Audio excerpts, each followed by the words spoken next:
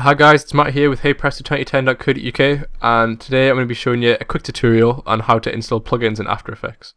So I'm going to be downloading the Optical Flares update. So what you want to do is just download the plugin to your desktop, whichever one it may be, and if it comes zipped, you'll want to extract it, and the file you're looking for is the actual plugin file, which is this one. So you'll want to copy that and then go to your install directory, which mine's on my C drive. So go inside that, go inside support files, find the plugins folder, and then you'll want to make a new folder with the name of the plugin that you're installing. And then you'll just want to paste that file inside, and that is it. So that's installed.